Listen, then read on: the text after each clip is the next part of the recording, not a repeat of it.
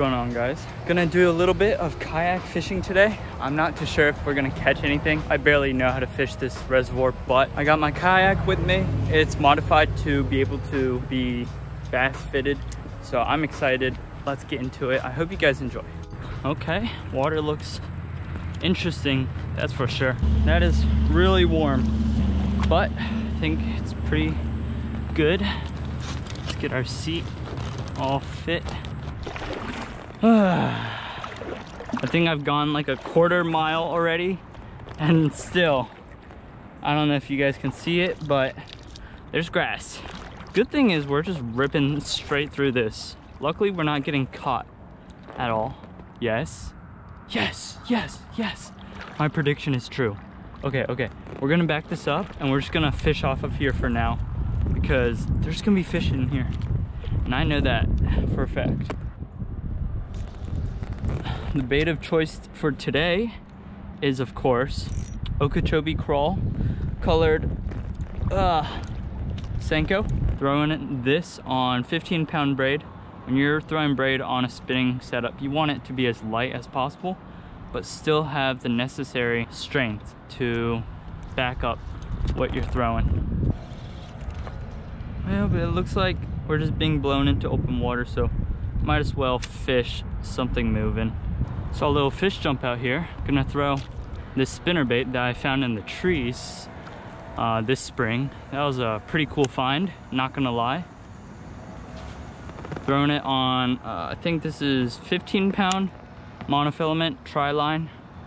It always gets the job done.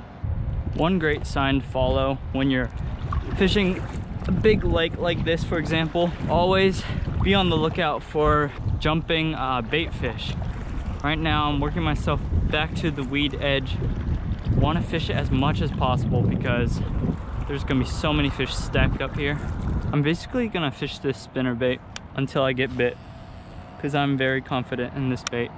Y'all, just had the biggest 2 blow-ups right in front of me. Might have to throw some topwater, yeah? Things are looking pretty awesome. Let's get a little closer and then we can start hooning in on some of these fish. Throwing a Whopper Plopper 110, I think? 90, sorry. Whopper Plopper 90. Zing, oh yeah. Got it on some fluorocarbon. So this thing is gonna be ripping. Ripping, I'm telling you. Oh, guys, did you see that? All right, I'm happy.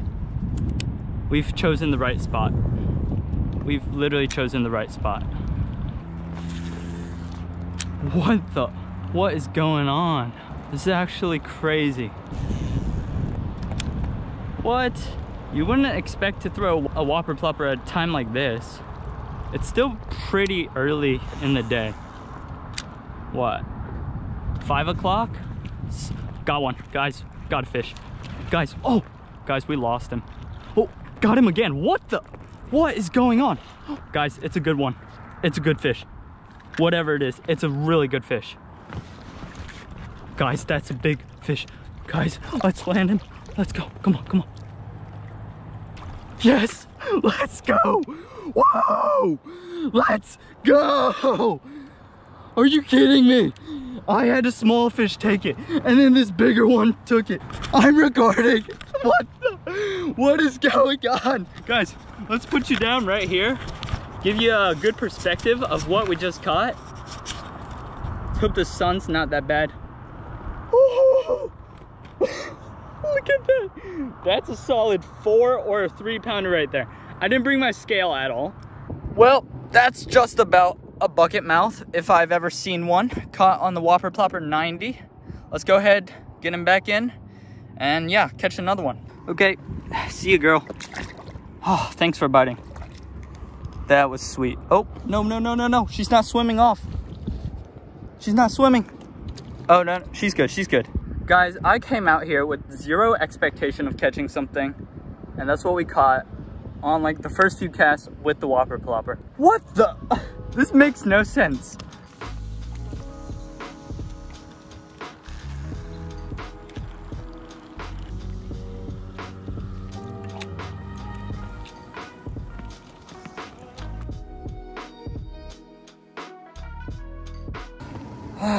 Sometimes just gotta put the rods down and appreciate what God has created.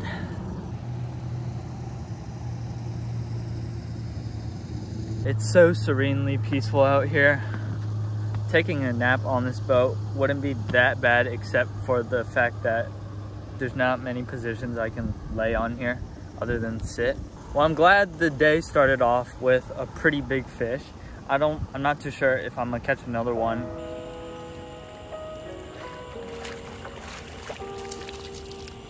Well, everybody, I'm just gonna go ahead and do the outro right here because we're losing daylight quickly and I just don't want to do the outro in the dark.